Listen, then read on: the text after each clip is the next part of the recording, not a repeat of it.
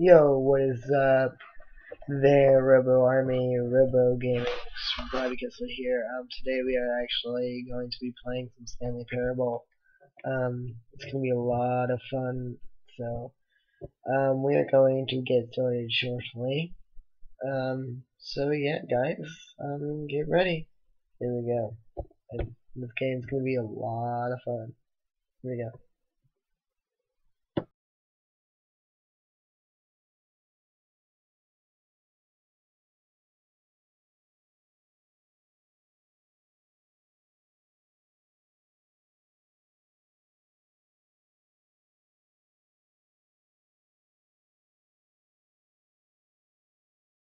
Number 27.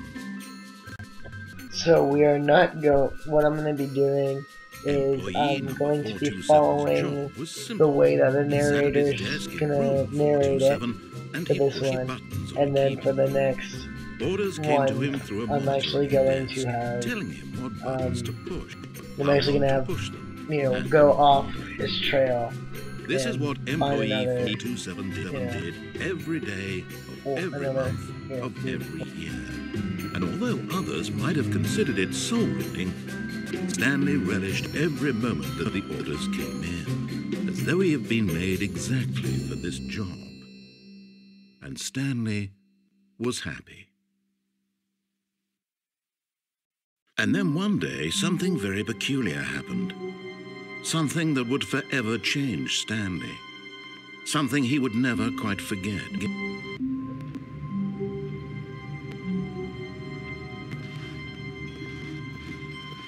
All of his co-workers were gone. What could it mean? Stanley decided to go to the meeting room. Perhaps he had simply missed a memo.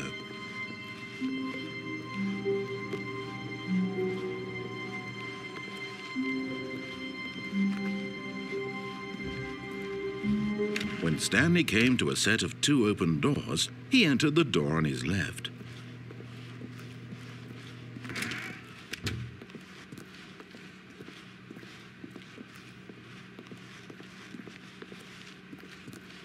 Yet there was not a single person here either. Feeling a wave of disbelief, Stanley decided to go up to his boss's office, hoping he might find an answer there.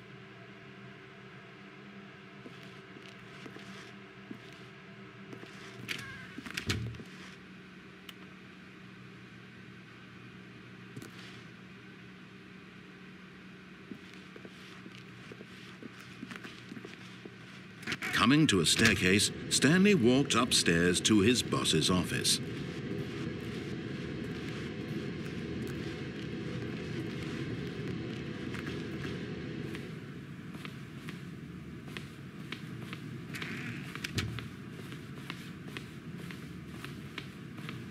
Stepping into his manager's office, Stanley was once again stunned to discover not an indication of any human life. Shocked, unraveled, Stanley wondered in disbelief who orchestrated this, what dark secret was being held from him. What he could not have known was that the keypad behind the boss's desk guarded the terrible truth that his boss had been keeping from him.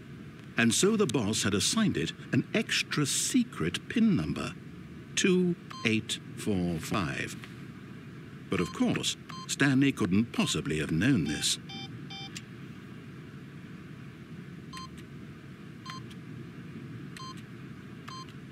Yet incredibly, by simply pushing random buttons on the keypad, Stanley happened to input the correct code by sheer luck. Amazing. He stepped into the newly opened passageway.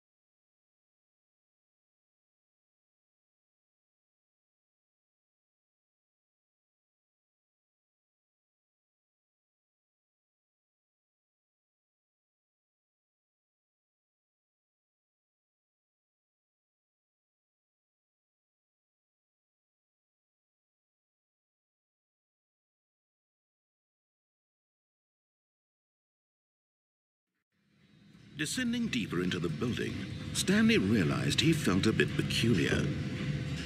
It was a stirring of emotion in his chest, as though he felt more free to think for himself, to question the nature of his job.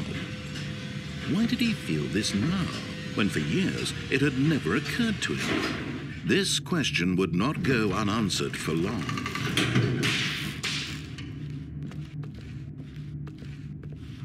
Stanley walked straight ahead through the large door that read Mind Control Facility.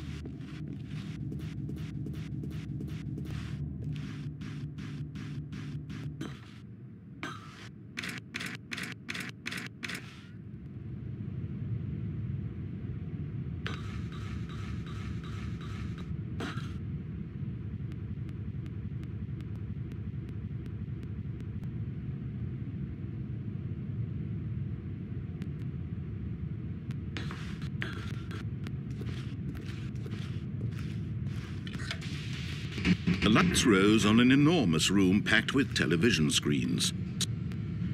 What horrible secret did this place hold? Stanley thought to himself.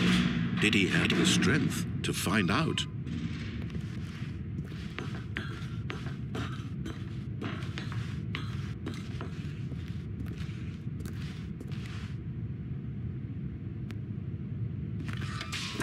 Now the monitors jumped to life, their true nature revealed. Each bore the number of an employee in the building, Stanley's co-workers.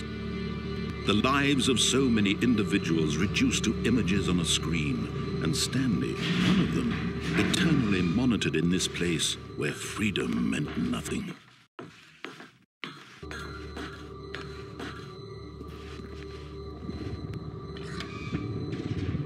This mind control facility, it was too horrible to believe. It couldn't be true. Had Stanley really been under someone's control all this time? Was this the only reason he was happy with his boring job? That his emotions had been manipulated to accept it blindly? No, he refused to believe it. He couldn't accept it. His own life in someone else's control? Never! It was unthinkable, wasn't it? Was it even possible? Had he truly spent his entire life utterly blind to the world? But here was the proof, the heart of the operation.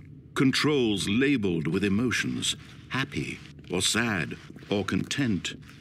Walking, eating, working, all of it monitored and commanded from this very place. And as the cold reality of his past began to sink in, Stanley decided that this machine would never again exert its terrible power over another human life.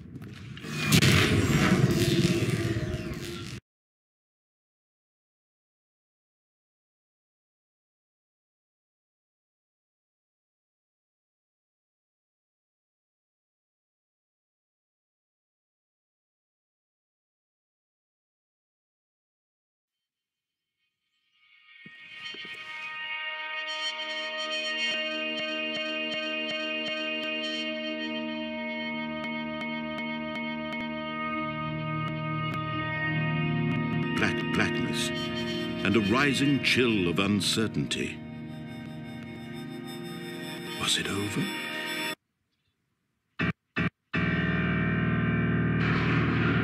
Yes!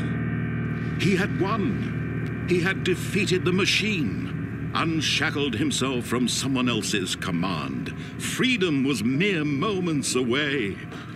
And yet, even as the immense door slowly opened, Stanley reflected on how many puzzles still lay unsolved. Where had his co-workers gone? How had he been freed from the machine's grasp? What other mysteries did this strange building hold? But as sunlight streamed into the chamber, he realized none of this mattered to him, for it was not knowledge or even power that he had been seeking, but happiness. Perhaps his goal had not been to understand, but to let go. No longer would anyone tell him where to go, what to do, or how to feel. Whatever life he lives, it will be his. And that was all he needed to know. It was perhaps the only thing worth knowing. Stanley stepped through the open door.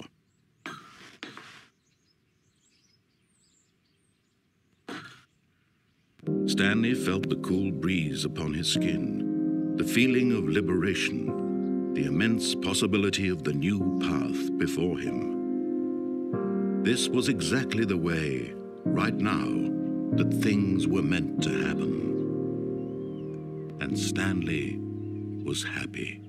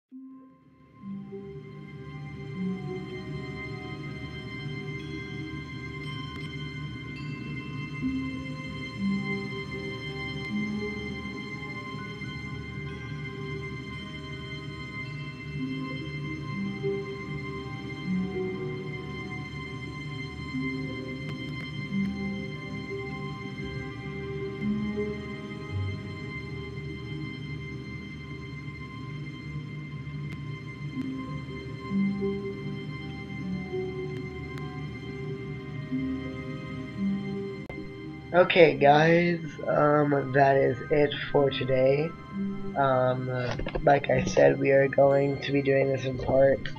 So, you know, we'll be going off this trail next time. If you guys want to, you guys can comment and tell me as to where to go. I would love to hear it. Whether you want me to go left or right door, you know, and all that. And we're gonna, and as we know our possibilities, I'm gonna have a vote for you guys as to what you guys want to do. So, Twitch, Twitter, all in the description. So, stay awesome, Robo Army.